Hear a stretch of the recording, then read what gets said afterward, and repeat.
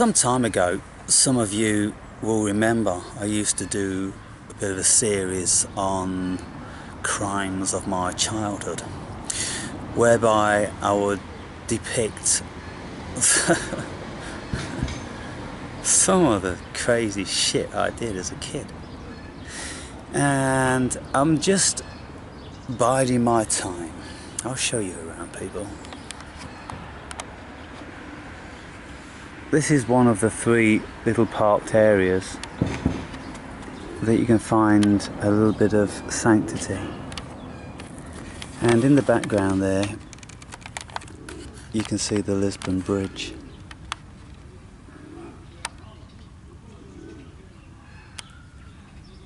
And I've been over there a few times, but really, I can't stand it. And so I have to come back to where I feel completely at home. And that's like lying on this bench, underneath this tree, in the shade. It's 28 degrees, and I'm just lying, stretching, yawning. Nothing to accomplish at all, today or any other day. And so then my mind was drifting, and oh fuck, a scenario came to mind, and there's a moral. And so I'll tell you what it is. When I was about 14 and my elder brother was 16, we lived in the same bedroom, well, we shared the same bedroom, lived in the same house, and we didn't get along at all for those teenage years. If we weren't fighting, then I was snitching on him for feeding this and doing that, and always up to some mischief going on somewhere. And so one night, my elder brother, he comes home from being out on the piss from the local boozer, and at this time, 16, he's got his moped, and you know, he's out and about to a few of the neighbouring villages, and that's kind of like, that's great, you know, from a 14-year-old's perspective. Can't wait. We used to say in the village, when we get our wheels, when I get my wheels, I'm going to go here and I'm going to do this and do that. So anyway, he had his wheels. And one night he came back, and in the early hours of the morning, he was retching up out of the bedroom window. Now, he had to like climb on my bed to retch out the window, because my bed was right near the window.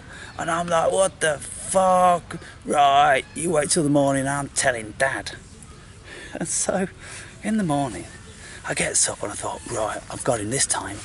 And I looks out the window and there's all this spew on a flat roof just outside the bedroom window. And so I told the old man about this, and I took great glee. I said, you know what Wayne did last night? He was sick all over the roof. Nah, nah, nah. And so the old man went, oh, you cunt, get that fucking spew cleaned up off that roof. And so he had to get out on the roof with a bucket and a brush, and then he had to wash it off with soapy water, and it was quite an undignified affair on his account. And I was getting great pleasure from this, and my brother was looking at me thinking, I'll fucking get you back. And so a couple of nights later, I actually went out, one of my first sessions on alcohol, and I was around a friend's house, and we'd managed to get hold of some baby shams and some small bottles of bitter. And I think at the time I was working bottling up at the local boozer. You know, when you replenish the empty bottles behind the counter from the bottle shed outside. Well, I was doing that job, and so I would leave the key off the latch of the outhouse bottling shed thing where all the booze was kept, and me and my mate, we used to go down there on his Yamaha FS160.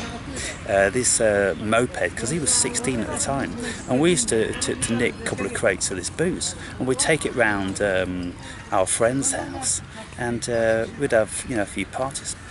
So this particular occasion, I you know, drank more than I could handle, and I got home and I was in such a deep coma of a sleep, and I was dying to go for a piss, you know how it gets. And then you start dreaming, don't you? And when you're younger, you don't really, you can't, because it's kind of new to you, distinguish between a dream and the reality when you're in that state. And so what I did then, when I was dreaming, I'm dying to go to the toilet. And so I thought, right, I'm going to go to the toilet now. And what I did is, I got up out of bed, I went to the toilet, the door was closed, so I opened the door, pushed it open, and I switched the light on, and I started to piss. I was like, oh man, this feels so good. And just as I started to piss, I heard my old man's voice shouting out my name with some sort of urgency. Aaron! I'm like, what the fuck? Carried on pissing. Aaron! I'm like, holy shit. Can't a man just have a piss in his fucking dream, you know, without the old man fucking butting in? What the fuck's going on? So I continued to piss, and like, I was really busting to go and piss. And again, Aaron!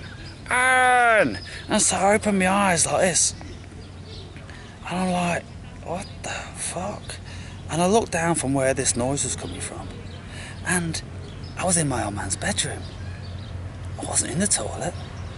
I was in reality in my old man's bedroom, pissing on his chest of drawers.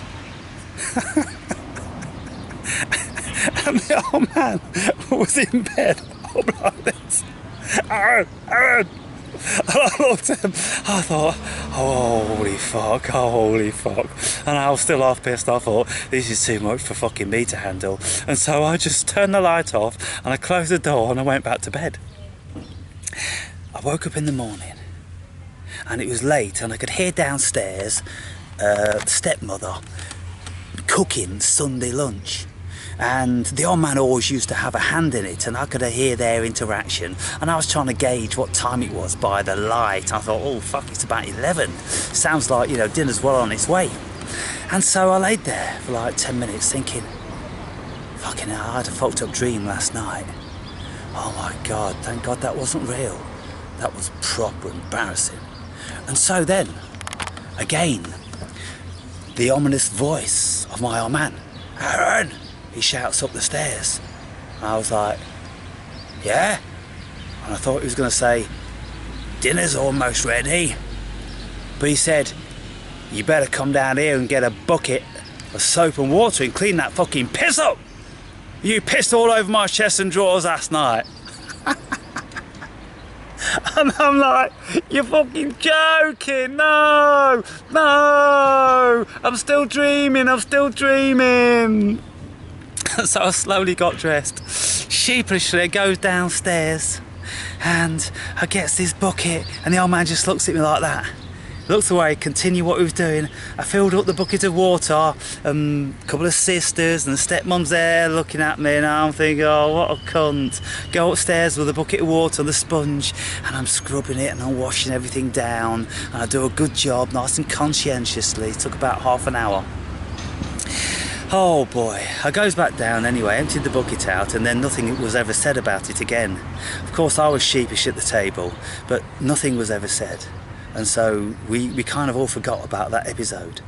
But the moral of the story is never get too haughty with your own morals, and never get into a position whereby you don't think that you're ever going to be in a position whereby what you do is compromised.